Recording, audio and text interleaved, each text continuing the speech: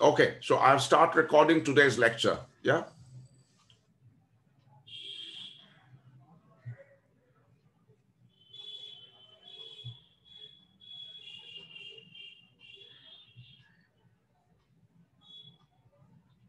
Okay, so any questions on the lectures from last week?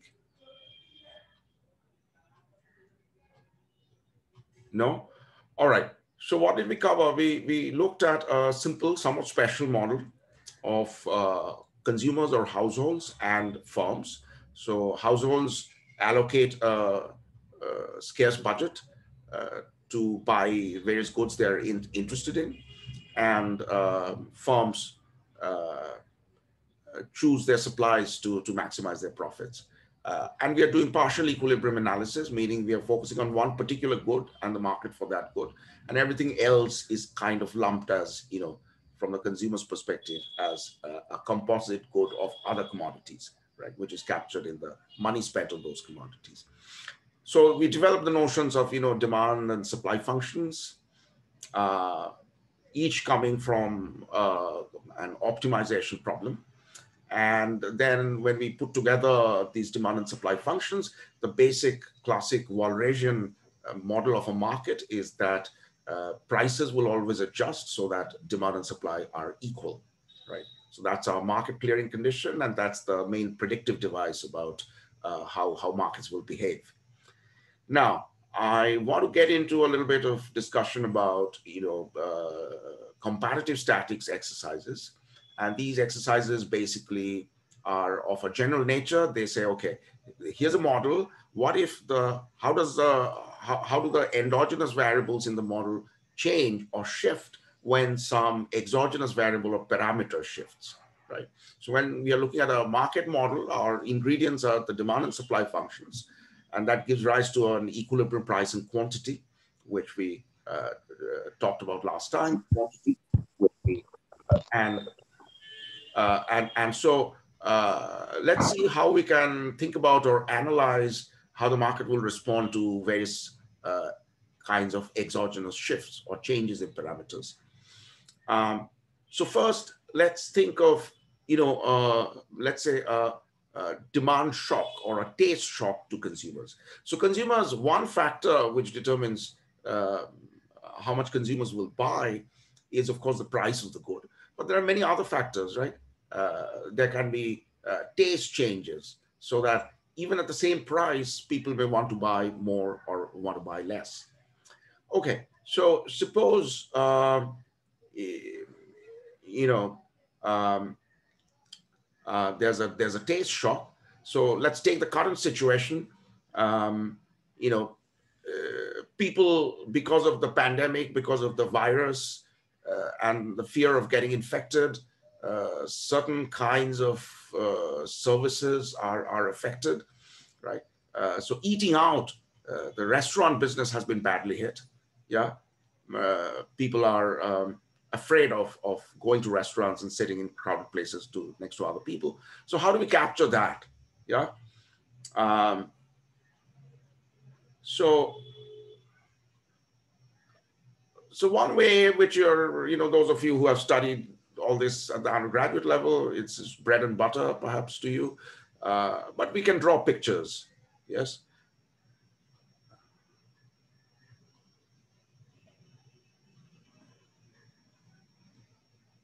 So let's draw a typical demand supply diagram. Uh, so we have price and we have quantity and we have our demand curve and our supply curve. Okay, so if what we are talking about is the fact that consumers have become afraid of eating out, then in terms of the picture, how do we capture that situation?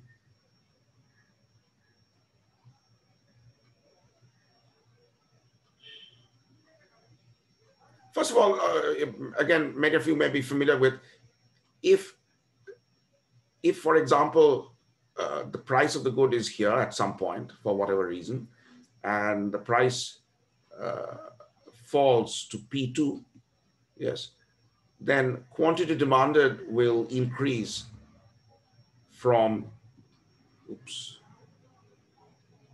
I don't know what's happening. Oh God.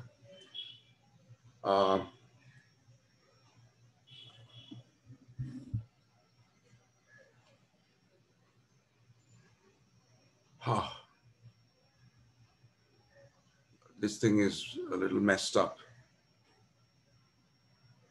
Let me try and fix this.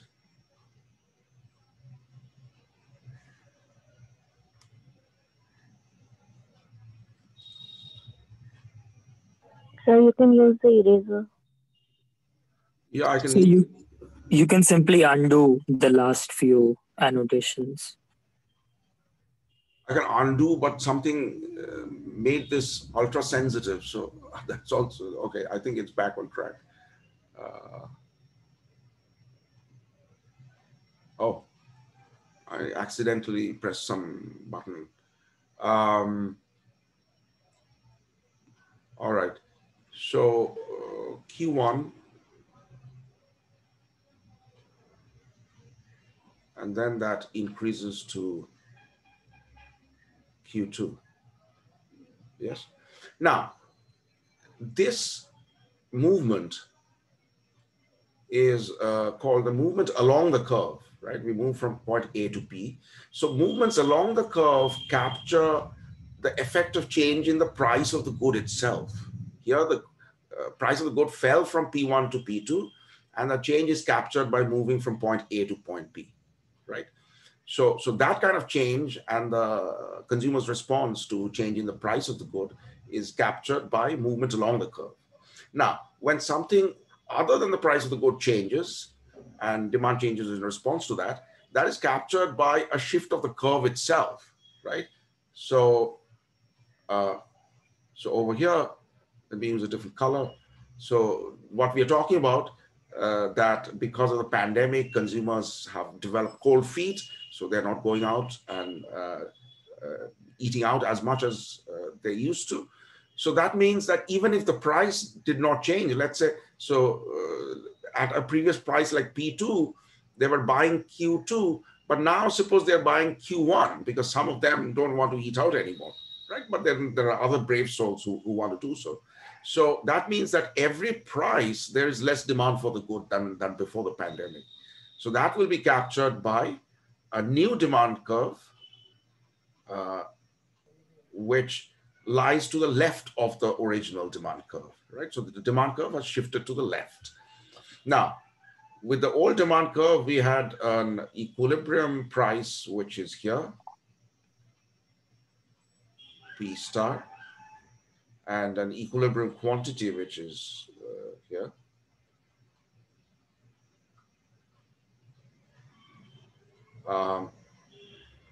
And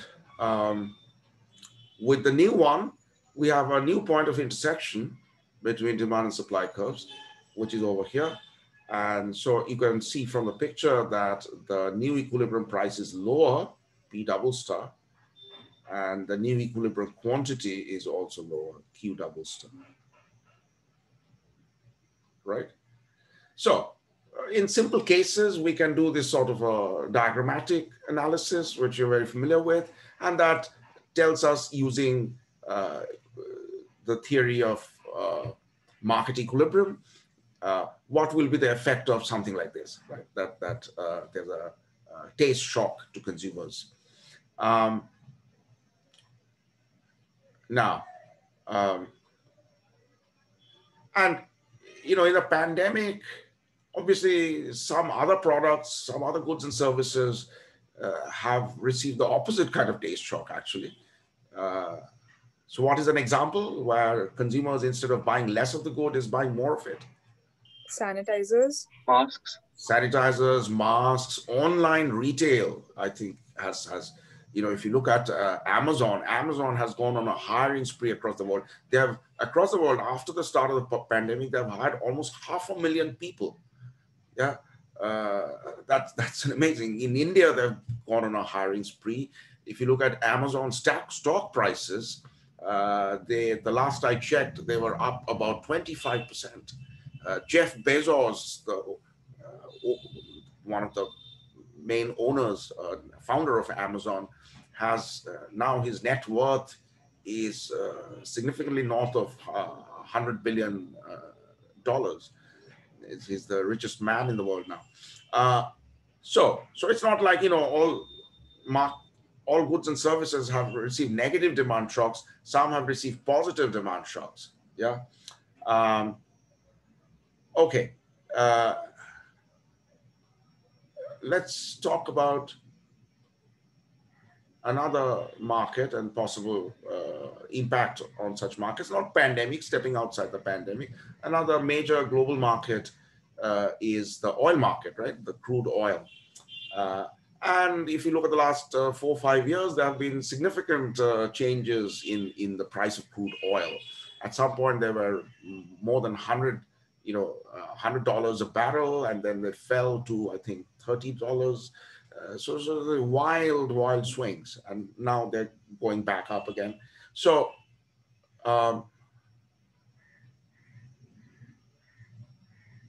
okay, and now at the time when oil crude prices were going up in that inflationary period a few years back, there were a lot of articles in newspapers, in the press, in the media, speculating why there's a sort of dramatic increase. Yeah. And so one kind of reason suggested was that, oh, it's coming from the demand side because India, China, the emerging economies are growing fast. So the demand for energy is going up at a pretty high rate from these countries. And that's what pushing crude prices up. Now, the other sort of explanation that was being provided was that, these are supply shocks because of maybe cartelization, maybe many of the producers are getting together and restricting the supply, and that's what this is doing. Or maybe some of the costs of production have gone up because of environmental regulation, carbon taxes, and so on.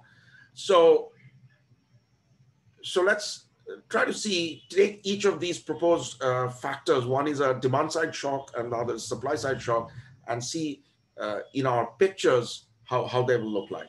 Yeah.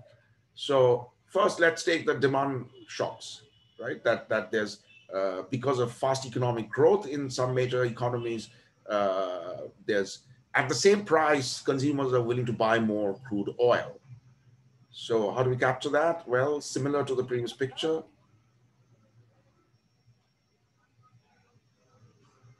Oops.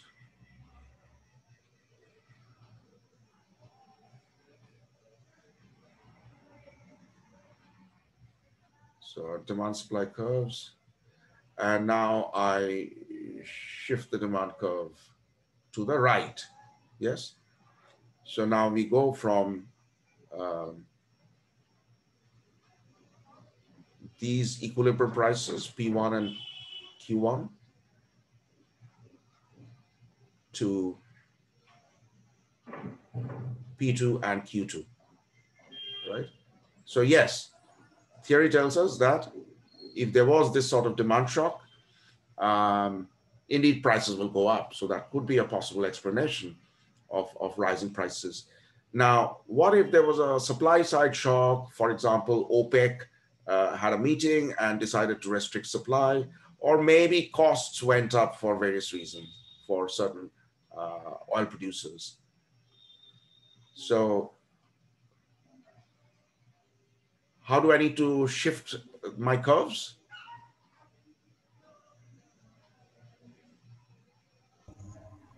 Supply curve will shift upwards. So supply curve will move to the left, right? Yeah. Upwards or to the left. Basically, at the same price as before, there will be less supply than before, right? Because of higher costs or cartelization or what have you. And here again, what is the prediction? That the new equilibrium point, so this is comparative statics, right? You compare the new equilibrium point, which is here, with the old equilibrium point. So you compare B against A. So how do they compare?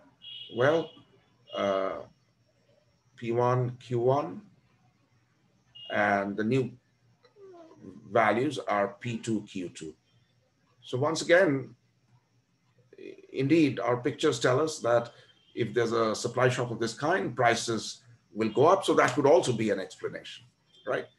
But what is the big difference between the two pictures? The quantity. The quantity, the volume of trade, right? So if we are trying to distinguish between these rival explanations, what we need to look at is data on volumes, right? Whether that has been going up or going down, that'll help us understand whether the shock is coming from more from the demand side or from the supply side. Yes. Now, these pictures and all you're familiar with, let's do the corresponding maths, okay? Because often the problem won't be this simple. You maybe try to analyze several markets at once, or there may be more complicated factors you're bringing into these markets. So you can't always get the answer just by drawing pictures, because the picture becomes too complicated or cumbersome. So we need to see the corresponding mathematical technique. Sir, I have a question. Yes. Sushant, yeah, go ahead. Sir, for the supply curve, Yeah, the leftward shift and the upward shift are same. that's right. I mean, there are just two different ways of looking at the same shift or the same chain. Leftward shift means that for the same price, less supply is forthcoming. Upward shift means that to extract the same supply from producers, the market now has to pay a higher price than before. Yes, but it's just two different ways of looking at the same thing. All right. So now let's go to the maths of it. Okay. We'll do the same thing. We'll run through the same logic, but using our mathematical tools. Yeah. Not drawing pictures anymore.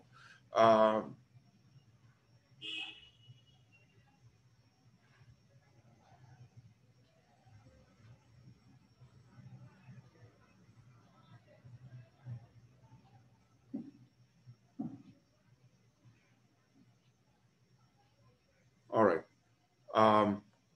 So we start with the basic equilibrium equation, right? Demand equals supply. That's what characterizes equilibrium.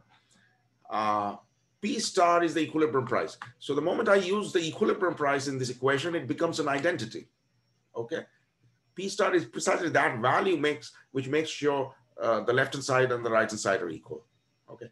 Now, the way I've written it, I have thrown in two parameters being somewhat abstract, alpha and beta. So alpha is a parameter sitting inside the demand function. Beta is a parameter sitting inside the supply function. So I'm being parsimonious and compact over here. I'm not specifying what exactly alpha, beta are, but there could be a whole range of things. So for example, alpha could capture some sort of consumer taste, exactly what we were talking about, with the interpretation that if I increase alpha, then for the same price, consumers demand more. So that under that interpretation, an increase in alpha is exactly the same as a rightward shift of the demand curve in our pictures. Yeah.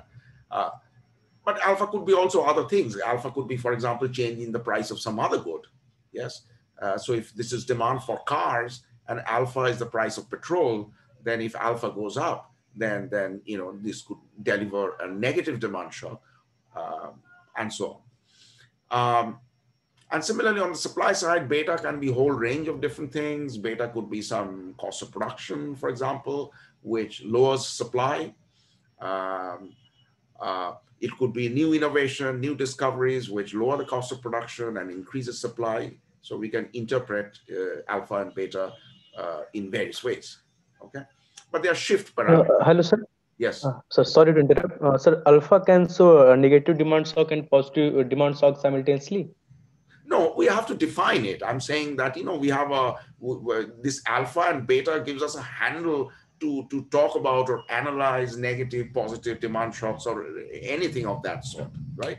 So I just have to define it one way. So in the exercise that we're going to do, let's define alpha in the following way, that if alpha is a favorable taste parameter. So if alpha goes up, that means consumers are more inclined towards buying this good. So that means it will increase demand, right?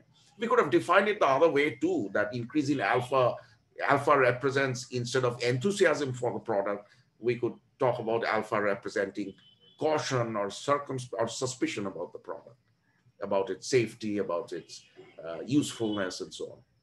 Yeah. All right. So let's ask the question. Let's forget about beta for now. We'll hold that constant. What if alpha goes up?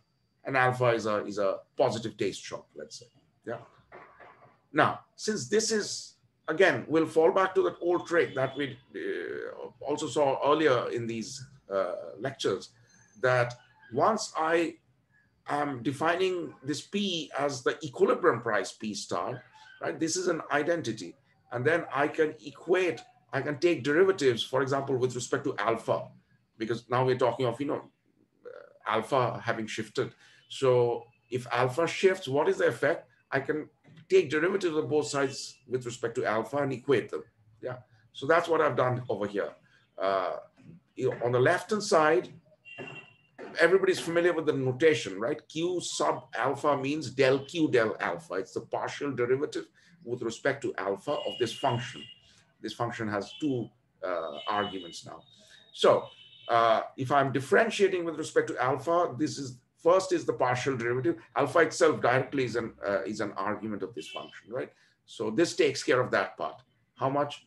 If P didn't change, only the direct effect of the change in alpha is captured in this partial derivative, right? But keep in mind that P star will also change as we change alpha, right? The equilibrium itself shifts. So that is captured in this second, because P star itself is now going to be a function of alpha.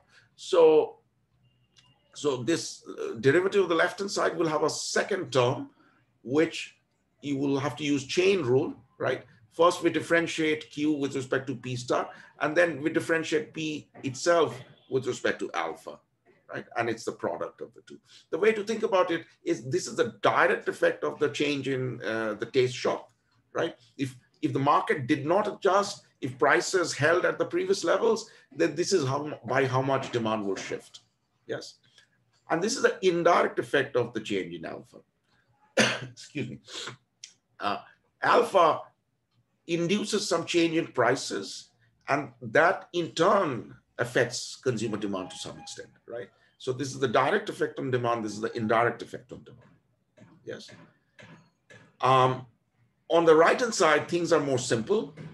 Alpha is not itself an argument of the function. However, alpha will have some effect on supply through an indirect channel, namely that to the extent alpha changes the market price P star, this is the effect on supply, right? So again, chain rule. First, we differentiate with respect to P star, and then differentiate P star itself with respect to alpha, right? So the effect on supply, one second, let me just finish this. Okay. So the effect on supply only comes through the indirect channel. The effect on demand comes through both the direct channel and the indirect channel. And now if you think of the picture, this is precisely the situation where if I go back to the picture. So if you look at the picture here, because supply only has an indirect effect through price changes, that's why the supply curve, sorry, this is the picture, relevant picture here. So the supply curve hasn't moved.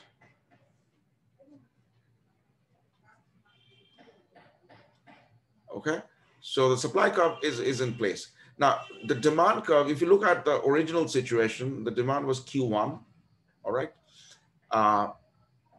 Now, if the price remained at P1, then the change in demand would have been this amount, okay?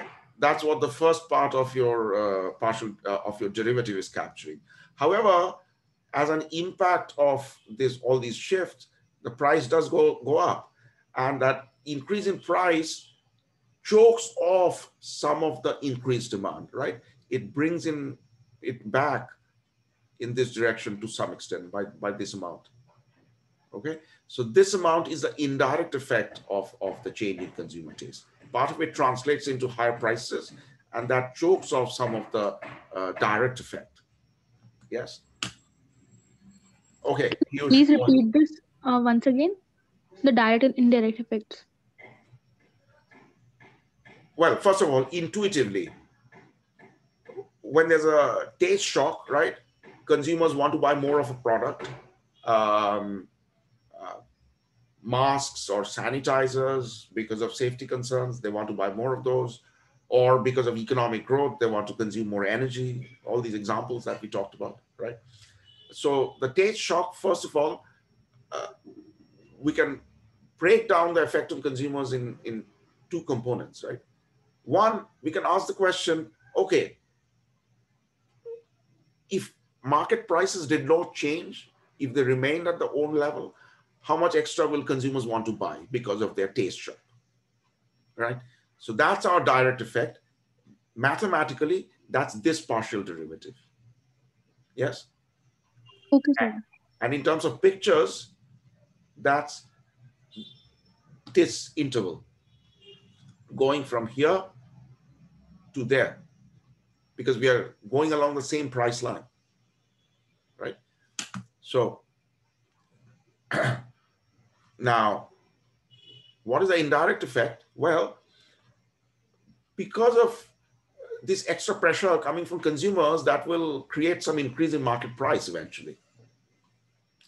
And that higher price will choke off some of the initial surge in demand, right? Because yes, consumers are more enthusiastic about the product, but they're facing high prices. It's also become more expensive.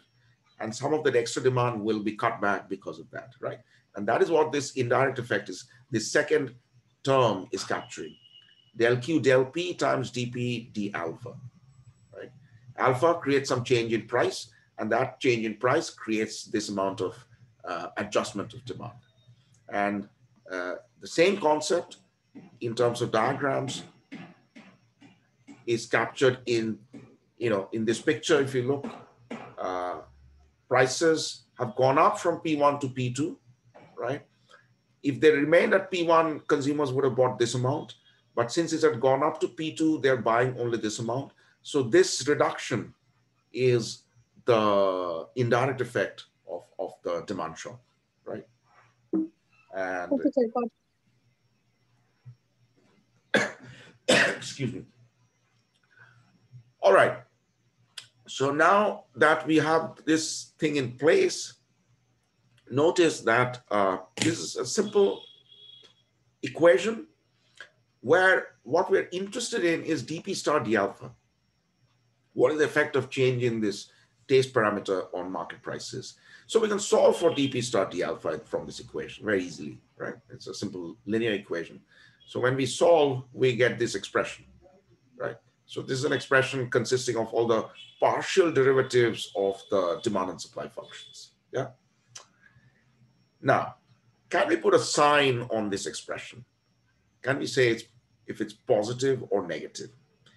First of all, look at the denominator. This is the slope of the supply curve, which at least in our simple framework is positively sloped.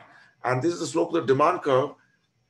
So QP is negative, and there's a minus sign in front of it. So the entire denominator is positive, yes? Now, what about the numerator? Well, that's del Q del alpha. Now we are free to define it either way, but we are thinking of alpha as some sort of enthusiasm or proclivity to consume this good, right? For whatever reason. So let's take dQ del Q del alpha to be positive. Okay. So alpha is a positive demand shock, right? Higher values of alpha mean more favorable demand conditions. So we have a ratio of a positive thing and a positive thing. So this whole thing is positive, right? So when there's a positive taste shock, we have concluded from our maths, prices have to go up. Yes, this is exactly what we concluded with what we saw in the pictures, right? But I'm showing you this mathematical technique of doing comparative statistics because it's a much more powerful tool which you can apply to much more complicated models and still get an answer where you won't be able to draw the picture. What about quantity? That's pretty easy. So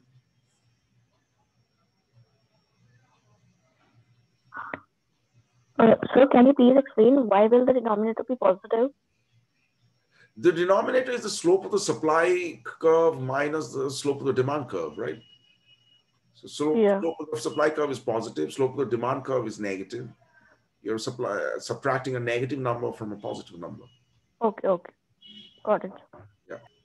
All right. Now, Sir, yes. Yes, Sushant. Go ahead. sir, Sushant. in that equation, Yeah. sir, the second equation, for the LHS side, left hand side, you related the changes in with the graph. So what is the changes in the RHS show? Change in the, okay, you want me to relate the right hand side to the graph? Yes. All right. Okay.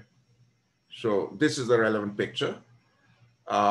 First of all, when alpha changes, consumer taste shift, there's no direct effect on the supply curve, right? Because it's completely the other side, other set of players.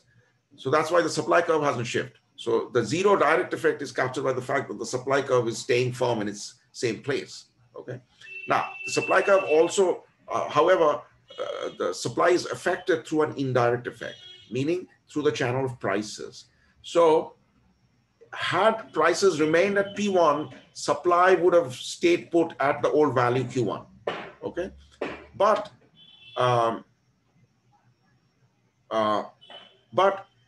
prices have gone up to P2. So if you move up the supply curve to P2, that gives you this amount of demand. This amount of supply. Okay, so the entire change in supply is coming because of the price rise, and in the maths, it's being captured by this derivative. This is the indirect effect. It's telling us that whatever, at the end of the day, by whatever amount supply changes, it's coming purely through the effect on prices, right? It is entirely because of the change in prices in the market. All right. Yes. So just a minor doubt. Can I ask? Sure. So this equation del Q by del alpha, yeah, plus del Q by del P. Yeah. Just needed a clarification. Will it be del Q by del P star or P only? P star, I mean, that's just notation or semantics, right? So P is the variable, and Okay. P star is a particular value of the variable, right? Oh. So when I'm writing del Q, del P, I don't want to use P star, I want to write it more generally that, what is the, as P changes at a certain point. But this partial derivative is being evaluated at a particular value. And that particular value is whatever P star is, right? So that's why I'm careful to write P star inside the function as its argument. Thanks. Yeah. All right. Okay, I'm struggling a little, toggling between various windows and mouse pads. All right.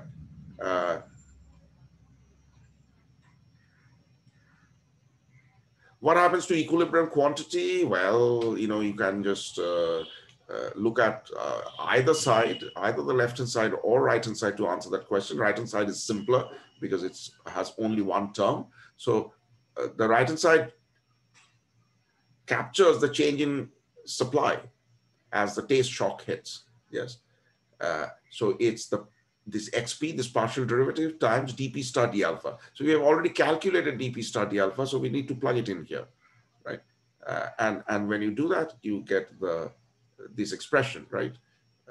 It's multiplied by the slope of the supply curve.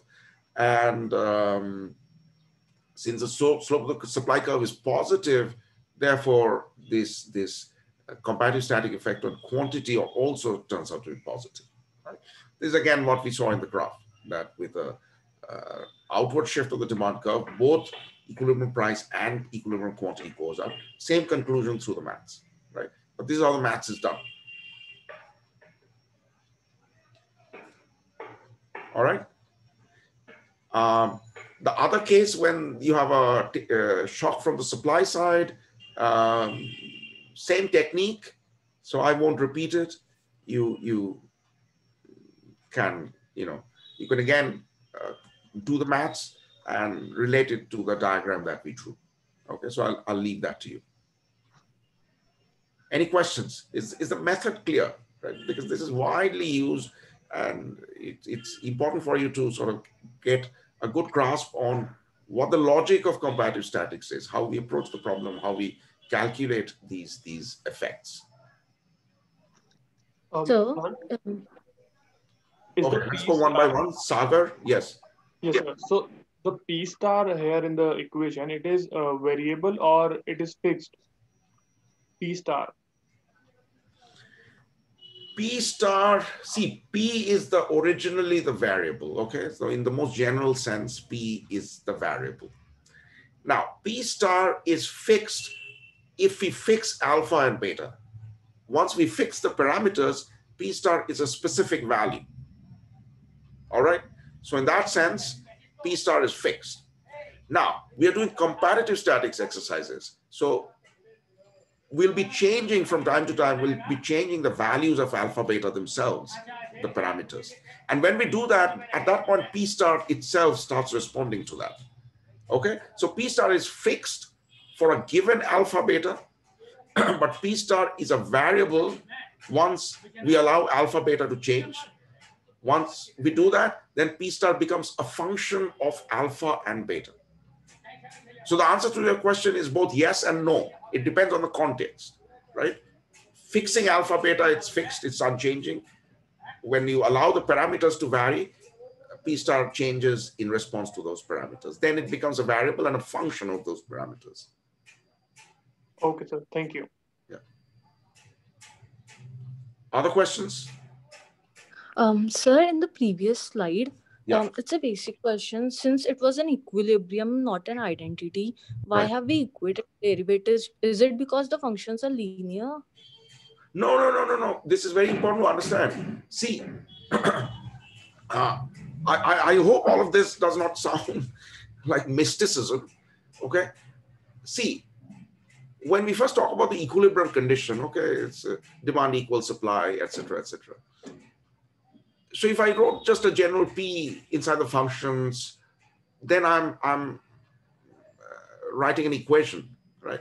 Only for a particular value of P will this equality be true.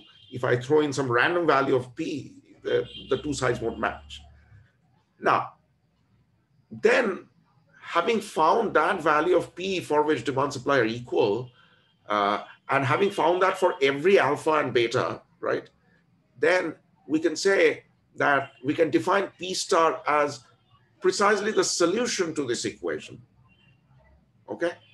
Now, once we write it in that manner, we write the equation, but inside is the solution to the equation itself. At that point, it becomes an identity. Yes? Okay, sir. Okay, sir. Yes. Right? So it is only after taking that logical step that we go ahead and start taking derivatives and equating them. Okay, sir. Thank you. Okay, so let's now go beyond all this abstraction and let's talk about a simple example, okay, an application. Just to show you that even these simple concepts, which again is almost revision for you, except that, I'm making it a little more rigorous and you're seeing the sort of the full mathematical artillery with which we try to answer these questions. But nevertheless, concepts of simple demand supply market equilibrium would be bread and butter to all of you who have come from economics backgrounds. But let's see whether they can be useful in understanding sort of complex, interesting real world problems. Okay, so blood ivory. Let's talk about poaching. Yes, poaching is a big problem in India. We must have followed the reports that come out. Kaziranga has a huge problem because poachers, there's a demand for rhino horns. So rhinos get killed by poachers, and then there's fights between the poachers and the security guards. Tigers, tiger poaching is another big problem. So some of our most prestigious animals are threatened because of the black market in their body parts. Here I'm going to talk about the African case.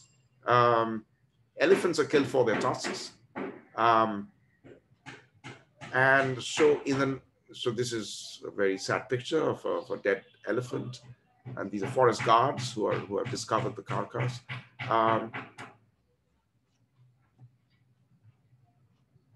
Yeah. So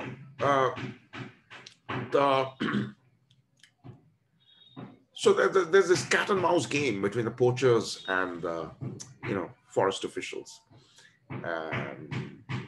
Now, often forest officials manage to intercept the poachers as they're doing their dirty business, and they capture these elephant tusks from them. So they have put them in warehouses. So this is a typical picture of a government warehouse where captured tusks are kept.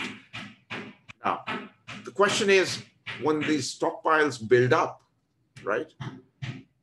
When a government has a warehouse full of these things, what do they do with it? Okay. Here's one thing they can do with it. They can allow a sale on the market, catering to consumer demand, and allowing the tusks to be converted into ivory products. Here's another thing they often do with it. Yeah, they burn it, they destroy it, and often they call in the press to do it publicly. Yeah.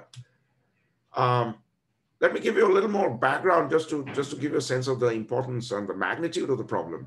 Right? If you go back to the decade of the 1980s,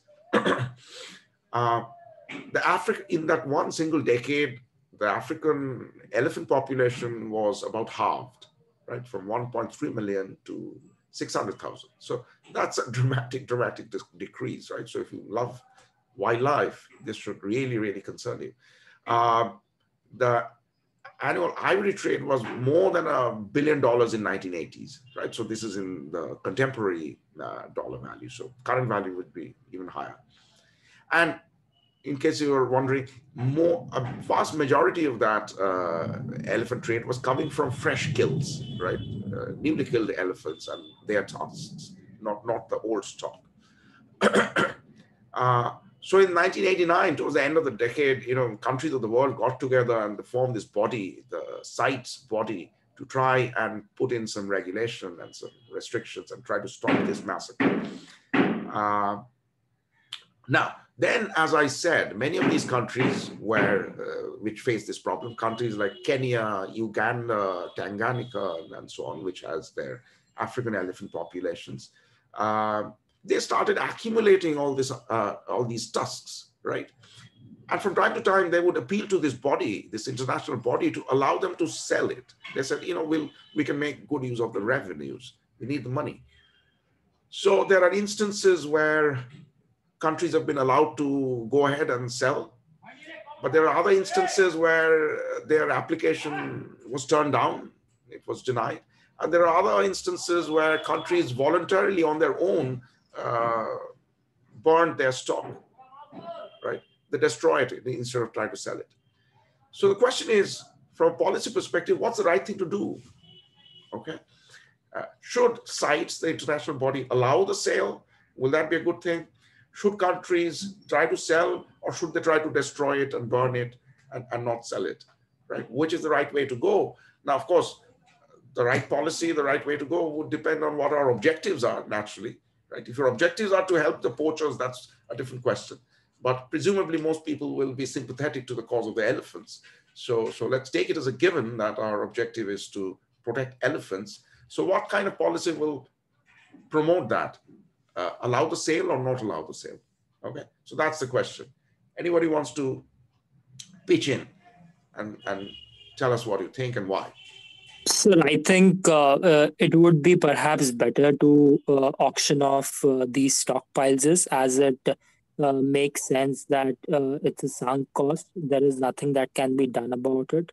and the revenues that come in can be used perhaps to enhance conservation efforts, as it is done in several parts in Africa, for example, where they in fact have made it lawful to have gaming reserves. So something along similar lines, where additional revenues that are brought in helps the conservatism efforts. Okay, two good points. One is that, you know, it's bygones are bygones. I mean, these elephants have already been killed. They're not going to come back. So that's one thing. And the other thing, as Gunjan said, is that, well, there can be some positive uses of the sales revenue. So Kenya sells its stockpile, and with the money, they can hire more forest guards, maybe. Yeah. So any other argument? Somebody wants to argue in the opposite direction? So I think this is more of a game where you put out an information out there. So the moment you start selling it, it's a green signal for every other poacher that it's allowed, and it's not taken very strictly. So it's about, like, you know, if you burn it, it's a threat for the country, and it'll provide less incentive for further poachers. If you get caught, your products would be sold, will be burned. Sorry. Okay, so you're thinking of the signaling part of it, right? That somehow, and we would probably want to understand it a little better, that shadow, but somehow allowing the sale signals softness that governments, international bodies, the world community is not as serious about protecting the elephants.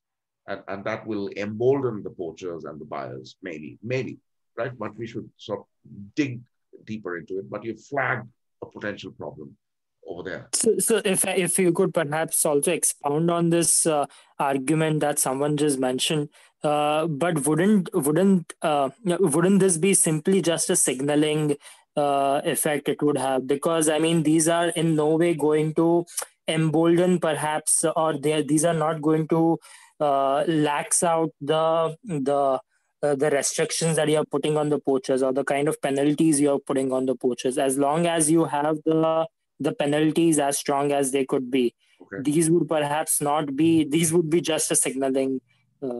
Yeah. So you know, if you think of deterrence. So apart from the signaling thing, there's another way how allowing the sale of ivory products, it could affect the demand and the preferences from the consumer side. So if the sale is allowed, there might be a greater demand for these ivory products in the upcoming times. So that would further incentivize this, what we wanted to prohibit. Yeah, excellent. So essentially, both Divyesh and Ria, they have taken that idea of signaling, and they have sort of, so Ria is saying that, you know, there can be signaling to the poachers and the producers, but there can also be a signaling aspect to consumers, people who are thinking of buying ivory products, right? What inference will they draw? That's something that we need to think about. Sir, if I may add, there could also be a situation of a Cobra effect as well. The Delhi Cobra effect. Yeah, I mean, the moment you put a price on it, there'll be artificial, like even a government has an incentive to send poachers out there just to gain more revenue. So the Cobra effect, which Sanjog is referring to, is an actual thing which happened, I forget the time period, where the government announced prizes for catching cobras, right? This is long before, obviously, the cobra population in Delhi today is quite limited. But and then one of the unintended consequences of that was that, you know, people were bringing cobras from outside and releasing it, and then catching it for the prize. So instead of cobra population going down, this kind of went up in Delhi. That's the story, right, Sanjay? Yes, sir. Yeah. People started rearing cobras in the same way it happened in Vietnam as well. French people put out a bounty on rats, and people started raising rats. Yeah. So this is, you know, really what in economics we try to do. We, you know, often the mistake which non-economists do is that they somehow think that, well, if we introduce a policy or a change, people will continue to behave the way that they were behaving previously, right? But if there's one thing that we as economic students are taught to be careful about, is that every policy, every new regime creates changes in people's behavior. Everybody is trying to react, and we have to anticipate these behavior changes, right? And often the conclusion is quite different once you take into account the possible behavior changes. Okay, anyway, good number of interesting points being raised here, and I will address all of them. But let me, okay, since I don't have too much time, I'll, excuse me. Let me move ahead to one of the points I wanted to make, and then come back to some of the issues that you guys have raised, right? I have a slide for that. There's one argument, good argument for selling, right? It's not the only factor, nor the only consideration, but usual demand supply forces will act in a way which creates one argument for selling. So let me explain that to you. So suppose this is the original equilibrium, right? So we're talking of the black market for ivory coming from elephants. For simplicity, we'll assume that this supply curve comes entirely 100% from new kills of elephants, not from older stock.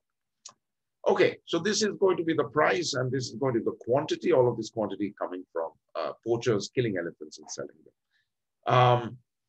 Now, what if suddenly Kenya is allowed to release its stockpile into this market, right? Which curve will shift? Supply curve. Supply curve. Supply curve. So the supply curve shifts by an amount X. X is the size of Kenya's stockpile, right? So the new position is S prime. Now, first of all, what does it do to equilibrium? Well, price goes down, P0 to P1. Quantity of trade goes up from Q0 to Q1, okay? Now, quantity increasing means, does it mean that more elephants are now being killed? No, because part of this extra volume is coming from, well, more than a part of it is coming from the older stock that Kenya was holding, which has now come into this market, right? So to understand what quantity of this, out of this Q1, how much is coming from fresh elephant kills, we have to subtract X from this Q1, right? And if we subtract X, that means we are going back to the old supply curve and reading off the quantity from there. So that's Q2, yeah? So the fresh kill of elephants actually falls from Q0 to Q2, right? Along with a price decrease. The idea is very simple. If you dump more into the market, that will drive down the price, depress the price. That will make poaching and killing elephants less profitable for these poachers, right? And that's going to discourage poaching to some extent. May not eliminate it, but making it less profitable by driving down the market price is certainly going to have a bit of a discouragement effect. Yeah, so that's one definitely an important factor to keep in mind, and that would constitute an argument for selling. Yeah. Now, that's not the end of the story. So many of you raised other points. So let me go back to some of the other points. These are points which can reinforce the argument for selling. Yeah. And this has been mentioned by you guys. Sunk costs, certainly, you know, this is in the past. One can imagine that with the same revenue, Kenya and Uganda, whoever who are holding these stockpiles, they get, you know, these are poor countries, so they get extra revenues, and maybe they can spend it on development, either directly in you know, conservation, but even if they spend on local communities, right? There's this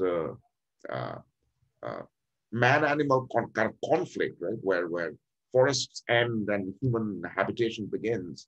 And a lot of damage to both humans and animals come because of this conflict. People, you know, they'll sort of lay traps for wild animals because they come and damage their crops and so on.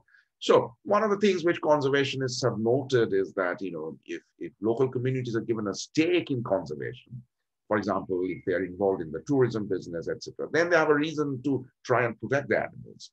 On the other hand, if they're impoverished and if they're, you know, If they don't have good livelihood options, then they have an incentive to join the poachers, maybe. Yeah. Now, but you can think of arguments against selling. One thing is that enforcement, and I think somebody touched upon this a little bit. See, when it's clean, when you say, okay, ivory trade is illegal, period. Okay, no ifs and buts. Then it's easy to enforce. Anybody caught trying to sell or buy ivory is doing something illegal. But if you say, well, ivory trade is illegal on odd numbered days, right?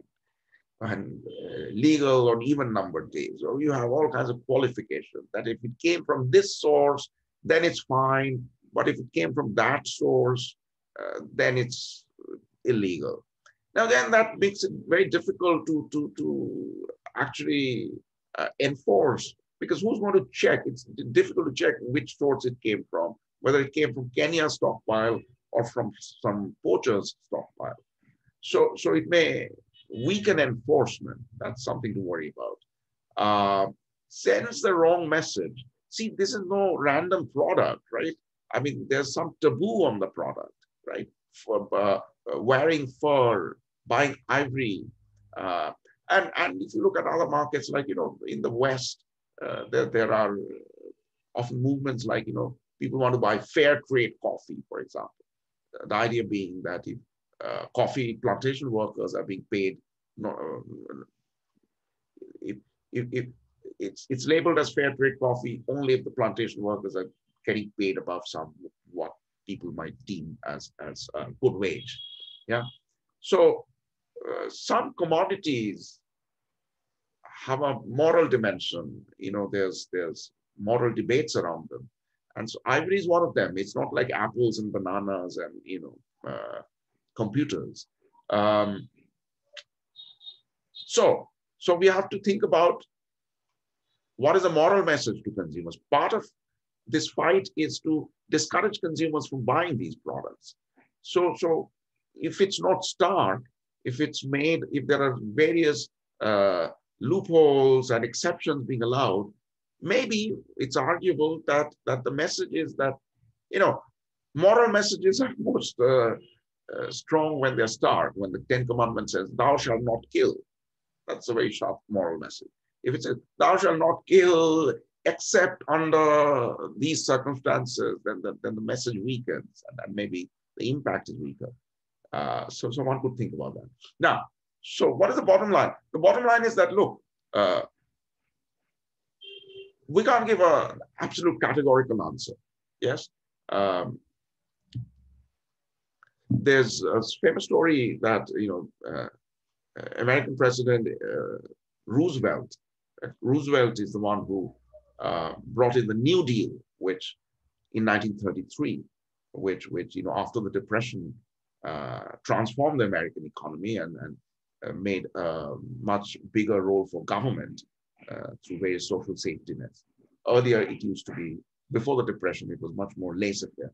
So Roosevelt is a major figure in American history. So Roosevelt once said, the story goes, I mean, God knows whether it's historical or not, that he wanted to have a one-handed economist. And people were surprised, why do you want a one-handed economist? So he said, every economist I consult always says, on the one hand this, on the other hand this. They don't tell me or give me a clear advice about what I should do. Everything is on the one hand, on the other hand, so I'm quite sick of it. So on this issue, I'll be a two-handed economist because that's what we are trained to do. There are, theory doesn't always give you very clean categorical answers that, okay, this is the right thing, that's the wrong thing. But it does help us sort out various forces and factors. Yes. So what we have learned here is not conclusive, but I think it's useful. Okay. This effect which I was talking about, and none of you mentioned it, I think this is a major consideration to keep in mind that, well, if you allow for all these stockpiles, if you dump them on the market, you'll hit the poachers in one way, which is their bottom line. You make the trade, at least for a while, relatively unprofitable. And that's one way to sort of try and bring it down.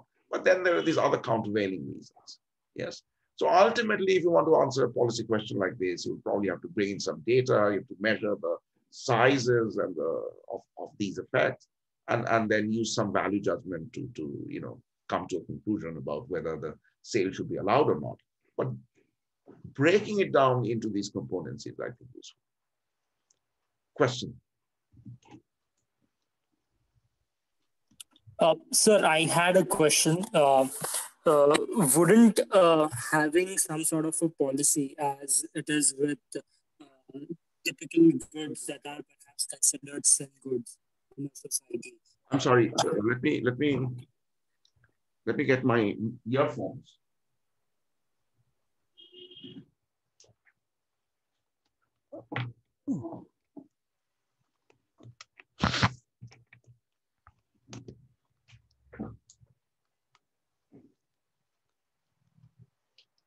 Okay. Go ahead. So, Dr. Ghosh, sir, so I had a question that perhaps wouldn't the outcomes would be something similar with the graph that you have shown if we were to follow a policy that is typically followed for sin goods in a typical society, that is absolutely taxing them very heavily. Wouldn't the outcomes be similar to as perhaps auctioning of the stockpiles? And I would imagine following a policy along those lines would enable governments to set certain rules and regulations, form bodies, and perhaps regulate the trade in a much more fair manner, and at the same time derive heavy revenues upon it. I would understand the moral argument that you mentioned, but I mean, wouldn't morality be a little subjective over here? I mean, how do we really? Are there frameworks to understand what is maybe very immoral or less immoral? Yeah, excellent question. So, how do we relate it to various other goods which are considered problematic or worth discouraging, like alcohol or drugs and so on? Well, there are similarities, but there are also very differences, right? And the thing with, let's say, drugs is that, or alcohol and so on, is that their production itself is not considered sinful, right? Nobody is harmed, nobody dies due to the production. It's the consumption part which is problematic, that people who are consuming these things, they suffer damages. So with the elephant tusks, or maybe some other markets like prostitution or something, it's a different kind of moral problem, right? Where the damage or the harm is happening in the act of production itself. Yes. Now, you're right what you said, that there's often a debate with respect to, let's say, drugs and all, that if you clamp down very heavily and ban it, you often drive it underground. So you may not be able to eliminate it. It's just that it's offering away from official scrutiny, and that can lead to all kinds of problems, including government doesn't make any revenues from that, right? So one way to sort of bypass that is to allow it, but make it expensive by imposing high taxes and so on. So it's a good point that if the black market is thriving, and if you haven't succeeded in reducing it to a great deal, maybe just bring it above ground and make it as expensive. But there's one factor that, if you tax heavily, that also tends to send it underground, right? And then people open up a black market to avoid the taxes. So there may be limits to which, you know, by taxation, you can try to keep the quantities down. So that's another factor. But it's an interesting argument. So yeah, theoretically, it's possible to have situations where you can have a bigger quantitative impact by allowing it and putting high taxes on it. Yeah, it's something to consider. So from like an empirical point of view, which would you say has been most successful, like in combating this particular issue?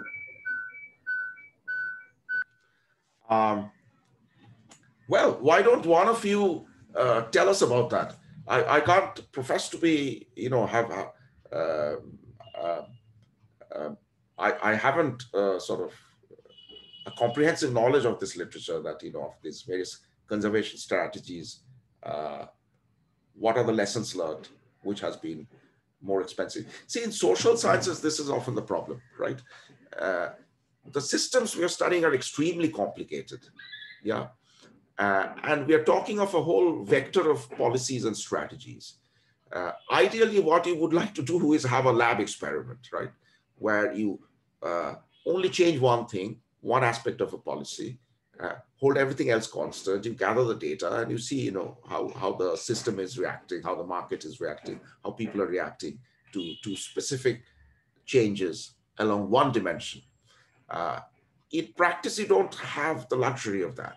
Right, so the great deal of the challenge of an empirical economist is to use various kinds of econometric techniques to substitute for the lack of a sort of lab-based controlled experiment. Yeah. Now, for conservation, to what extent people have been able to do it, I don't know. It's a very good question. I wish I had a better grasp of the literature to often people say things that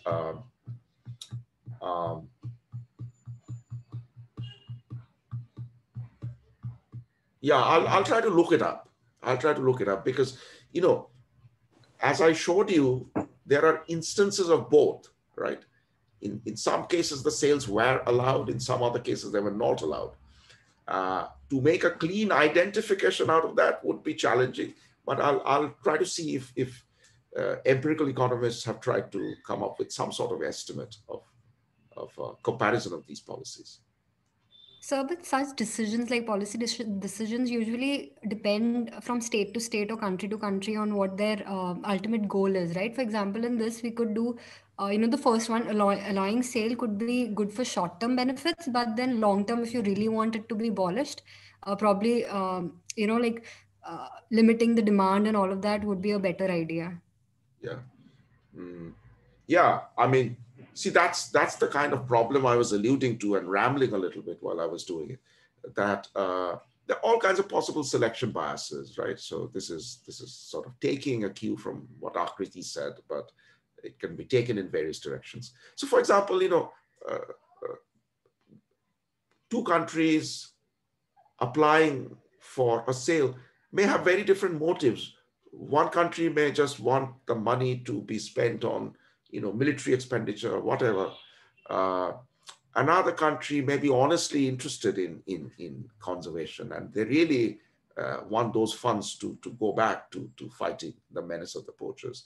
Yet another country may suddenly find this as a profitable opportunity, as one of you alluded, that, you know, it may create actually perverse incentives for yet another country. They find, oh, why don't we have our own poachers, then capture their stock, sell it on the market by getting the permission. And so they may secretly have a secret handshake with their poachers in order to share the revenues. So that's another possibility, right? And when you look at the data and look at a few data points, you know, what the motives of these countries were, how clean their motives were or non-clean, is something that we have to worry about, right? That there's going to be some variation over there. Yeah. And also, these things happened at different points in time. Some of these sales were permitted in the 80s, some were denied in the 90s, and a lot of things were different across those time periods.